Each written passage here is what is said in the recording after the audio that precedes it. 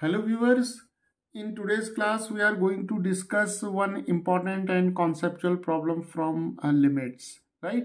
And here we have to find the value of this limit, that is limit x tends to 0 positive, and here we have the greatest integer of sine of 2 times signum of x, right? So here we have to find the value of this limit involving the greatest integer function and the signum function, right?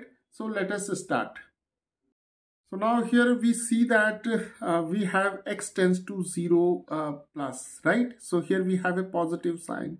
So this shows that we have to find the right hand limit of this function when x approaches to 0 from the right of x is equal to 0. Right, so we have to consider a point in the neighborhood of x is equal to 0 which is very close to x is equal to 0, and it lies towards the right of x is equal to 0, right? So here we'll take this point as 0 plus h, where h is some positive quantity which lies between 0 and 1, right?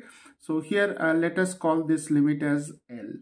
So what we will do, we'll take x is equal to 0 plus h, right? Where h tends to 0 when x tends to 0 positive, right? So the meaning of this positive sign is that we are approaching towards x is equal to 0 from the right of x is equal to 0, right? Okay, now let us express this limit in terms of h. So we are taking x is equal to 0 plus h. This 0 is this 0, right? So we have 0 plus h, that is simply equal to h. So we have L limit, and here we have h tends to 0.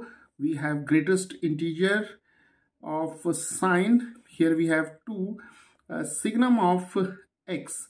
So x can be replaced by 0 plus h. 0 plus h is h. So here we have h, right? So now here we have a signum of h, right? And we know that signum of h can be defined like this, that is signum of h takes the value plus 1 whenever this quantity, that is h, or in general we can take signum of y, right? So signum of y is positive 1 whenever y is greater than 0. Signum of y is 0 whenever y is 0, and signum of y is negative 1 whenever y is less than 0, right? So here we have signum of h, right? And this quantity h is a positive quantity, right? So h is positive. So whenever h is positive, signum of h is plus 1, right? So now we have limit L as limit h tends to 0. Here we have sine of 2 times 1 because signum of h is plus 1, right? Okay, so here we can now write limit h tends to 0. We have greatest integer of sine 2 times 1, so this is sine 2, right? Now to evaluate the value of greatest integer of sine 2, we'll take help of trigonometry, right? And moreover, we see that here this term is independent of h, so we can now omit this limit notation, right? So now L is simply equal to greatest integer of sine 2. Now from trigonometry, we know that here we have this angle 2 which is in radians, right? So here sine 2 means we have sine 2 radians. So we know that 1 radian is equal to or almost equal to 57 degrees, right? So 1 radian is equivalent to 57 degree, or to be more precise, it is 57.29 degrees, right? So here we'll take only 57 degree.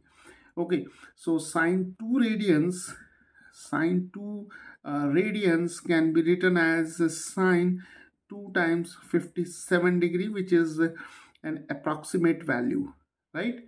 So we have sine of 2 sevens are 14, 2 fives are 10, that is 11. So we have 114 degree, right? So here we have greatest integer of sine 114 degree. To evaluate the value of greatest integer of sine 114 degree, let us take help of the graph of sine function, right? So the graph of sine function, it goes like this, right? So here we have 0, here we have plus 1, here we have minus 1, this is pi by 2, and here we have pi, and this is 3 pi by 2, and here we have 2 pi, right? And we see that 114 degree, it lies somewhere here, right, to the left of 90 degrees. Pi by 2 is 90 degrees. So here we have 114 degree. So if we find the value of sine 114 degree, we see that the value of sine 114 degree, it is positive, but it lies between 0 and 1, right? So here lies the value of sine 114 degrees, right? So the greatest integer of sine 114 degrees should be equal to 0 by definition of greatest integer function, right? So here sine 114 degrees, this angle 114 degree, it lies in the second quadrant, and in the second quadrant sine is positive.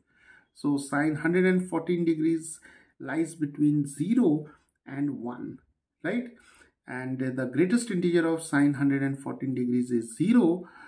So the value of this limit is equal to 0.